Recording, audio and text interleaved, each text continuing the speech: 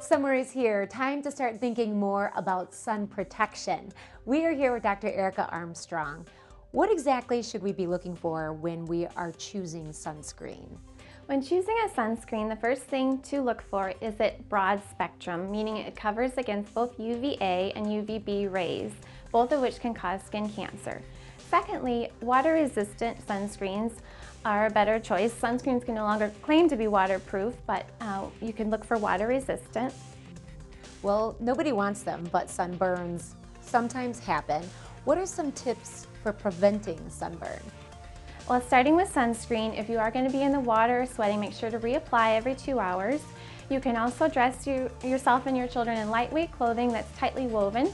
You can check to see if the sun rays are being blocked by putting your hand underneath the clothing and see if you can see your hand through. They also do make special clothing with a UPF protection factor. And so when it comes to sunburn, are there things that we can do to treat sunburn or to alleviate some of the pain that could result from it?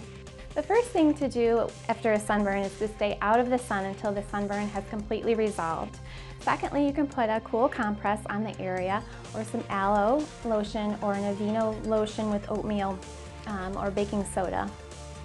I bet doctors would tell anyone that they need to be very vigilant during the summertime, but really, even here in Michigan, it's something we should consider all year round. You're right, and clouds actually don't block many UV rays, so it's important to wear sunscreen each day. Clouds can be kind of a false reassurance for us.